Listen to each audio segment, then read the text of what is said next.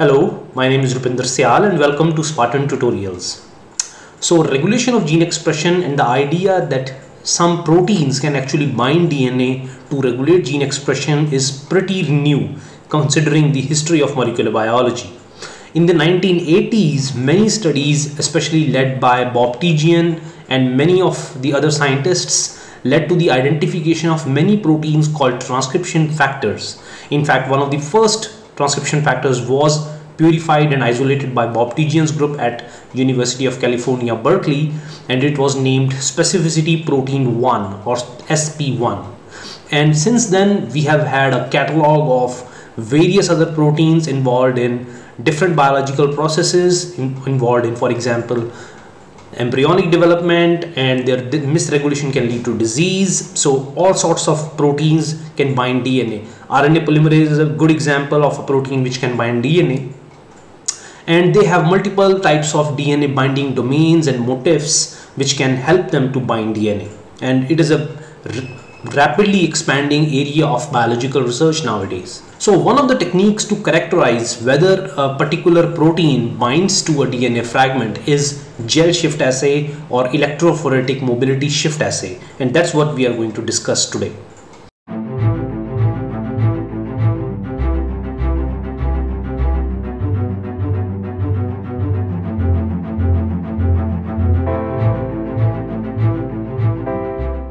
So there is a huge diversity of DNA binding proteins and their domains. For example, we have here helix turn helix domains found in Crow repressor, important in bacteriophage lambda biology.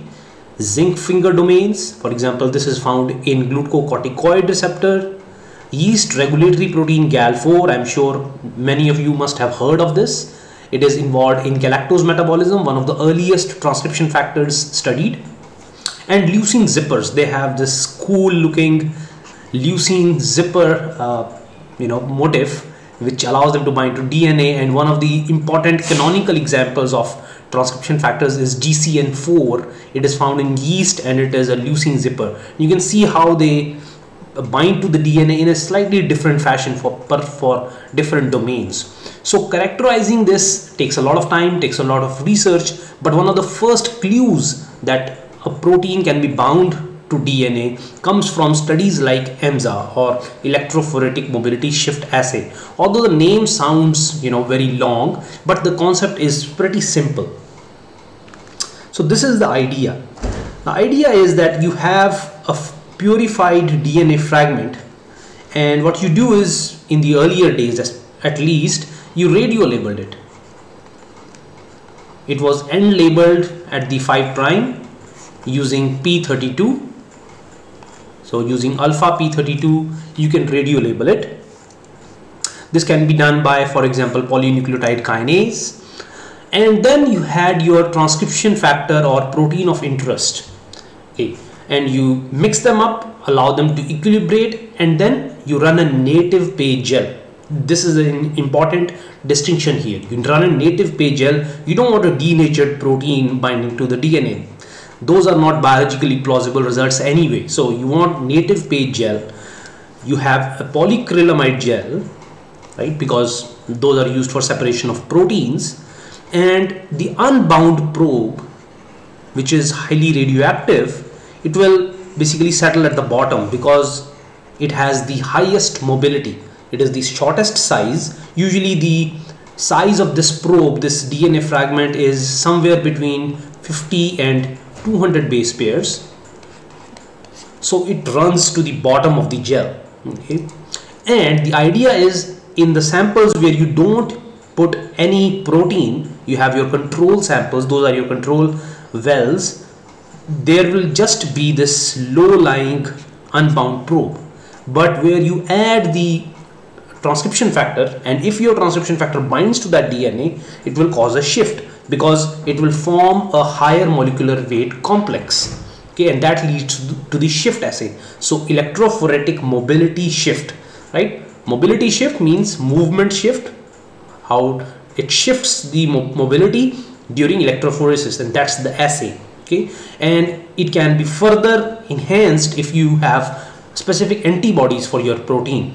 So what will happen is you will get even more higher weight molecular complex formed, and that is called a super shift. Okay, so this is a super shift. Okay, so we have free probe, this is shift, and this is super shift. That is the overall idea.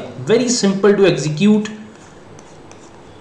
although it is very laborious and it posed a lot of risk for the experimenter in the earlier days because there is a lot of radioactivity involved here, but still a very useful assay. Here is a schematic of how you will have the samples. So in the first well you have just the probe, everything else is missing. Then you add your protein of interest plus your probe, so it will give this higher molecular weight complex, so you will have your shift. You also add competitor here, specific competitor, okay, and hopefully that will also lead to binding and formation of this complex. But this specific competitor usually is, this is a DNA, but this is called cold. Cold means it is not radio labeled. So what will happen is there will be formation of complex, but you will not be able to see it on the gel. So when you develop the X-ray film, there is nothing here. So that tells you that actually it was the specific DNA that was causing this shift, because when you put a cold competitor, it eliminated that signal.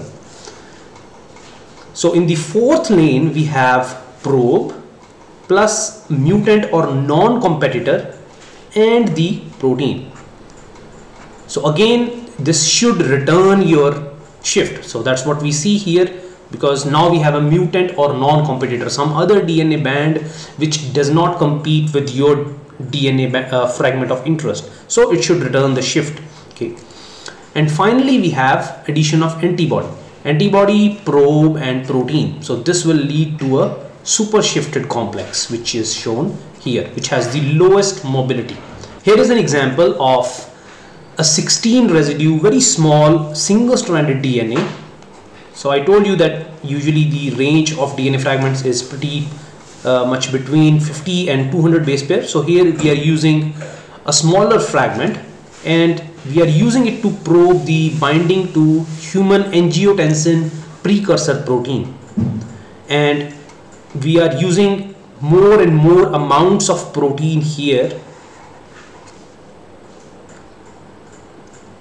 In the A well there is no protein here, but B to L there is increasing amount of protein. So you can see 0.57, almost double the amount of protein in each well. Okay, these are micromolar amounts, but these are sufficient to produce this shift. Again, this is an example from, I think many of you must be familiar with. This is the binding of CAP protein, catabolite activator protein, as well as the lag repressor to the operator and promoter DNA. So here we have free DNA, so just the DNA without any protein, and here you have the CAP protein. So there are these multimers being formed as you increase the amount of CAP protein. And when you add repressor, because repressor also binds to this, you can see the formation of different multimers of CAP protein as well as the repressor being formed, and it leads to even higher shifts. So you can see it is pretty qualitative, kind of semi-quantitative, but I think using proper controls you can kind of quantitate it, and there have been a number of studies where people have tried to quantitate the stoichiometry as well as the binding affinity of different proteins. But I think overall, if you really want to rely on it for quantitative purposes, I would advise against it. It can be done for specialized purposes, but most of the time researchers use it for qualitative purposes. They just want to know in a binary fashion whether a protein binds to the DNA or not.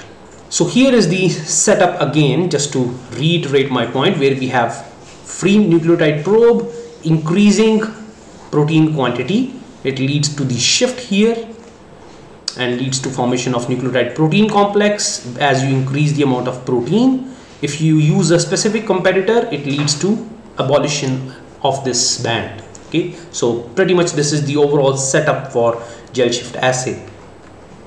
There are a couple of advantages to this technique. It is a highly sensitive assay, as you saw, with micromolar amounts of protein and very little amount of DNA fragments. You can pretty much do this assay very easily. And nowadays there are a lot of variants, so you don't have to use the autoradiography for this technique. You can use fluorescence, chemiluminescence, immunohistochemistry, all sorts of things. Okay, so radioactivity is not the only choice that we have. And it is compatible with various sized DNA as well as protein molecules, various DNA RNA structures. For example, we can do it with single-stranded DNA, double-stranded DNA, single-stranded RNA, G quadruplexes, triplex DNAs. So all sorts of DNA fragments and DNA structures we can use it for. Okay, so it is very versatile technique. And of course, as with any technique, it has its disadvantages too. Samples are not at chemical equilibrium during electrophoresis. So now this is a little bit complicated to understand here, but let me try. So what will happen is you are mixing the proteins and DNA fragments, and then you are electrophoresing them.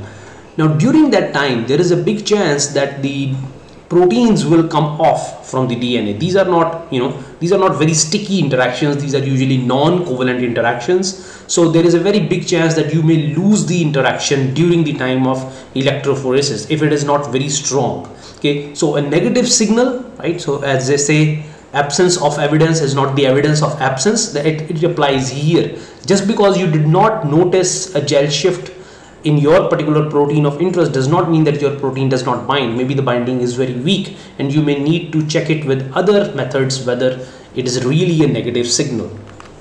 And no information about the actual sequence bound by the protein. We don't know, right? We just know, okay, this fragment binds DNA, but where is the actual sequence? So we have to use other methods. For example, DNA is one footprinting, and I'll be making a video about that very soon. So we will use that to actually find the DNA sequence bound by the protein of interest. So it's a pretty yes-no kind of technique. So that was my discussion of gel shift assay or electrophoretic mobility shift assay. I hope you found the information useful. Do subscribe to my channel and give it a thumbs up if you liked the video and if you found the information helpful. Till the next time we meet, take care and bye-bye.